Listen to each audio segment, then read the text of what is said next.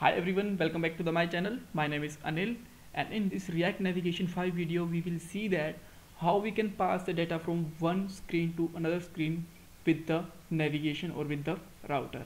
So I am just going to continue my previous video. In the previous video I just show you that how we can just move from one screen to another screen, and if you want to watch this video, link is given in the description box, because as I told you, I will continue the previous video.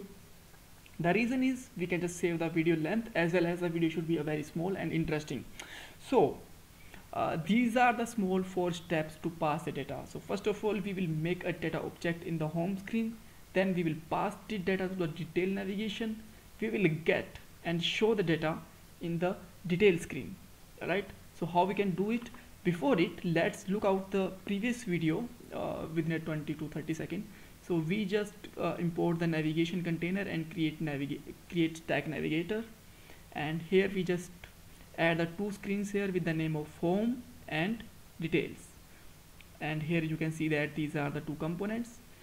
On the button press from the home screen, we will move from home to detail screen.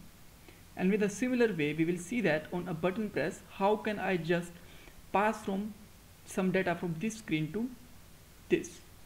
So now let's get back here, and I am just going to make a let data have some values like name can be anil Sidhu, and then email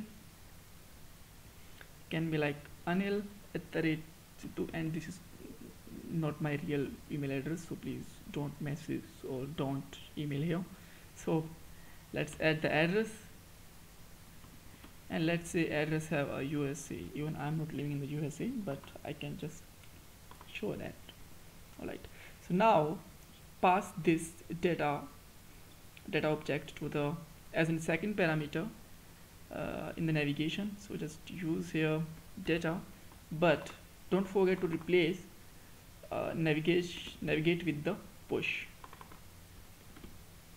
After that, let's come on the detail screen, and how we can get the data here. So for that, we at least need some props, and React Navigation provide a props with the name of route.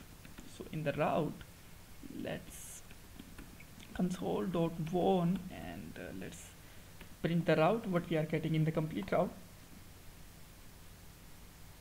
So I am going to click on the go to detail screen, and here you can see that we have a lots of data here, like key, name of the screen, and the params. In the params, we have the raw data which is we shared from the home screen.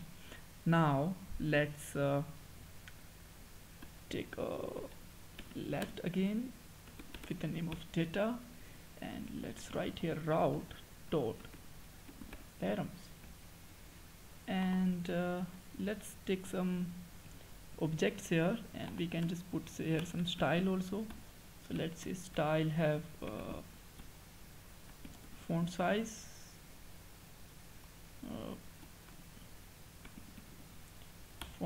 can be have a 30, and we have to again copy and paste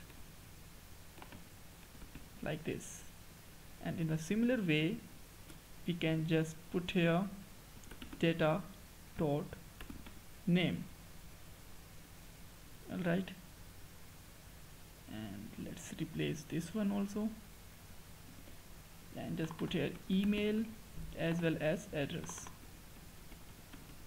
and let's hide it, and let's save it. Now you can see that we got the data. Okay, so alright, so here we can see that we got the name, email address, and the address. So as you've seen that how we can pass the data. If you still have any kind of confusion, you can ask me in the comment box. Don't forget to subscribe my channel and like this video. Bye bye, take care.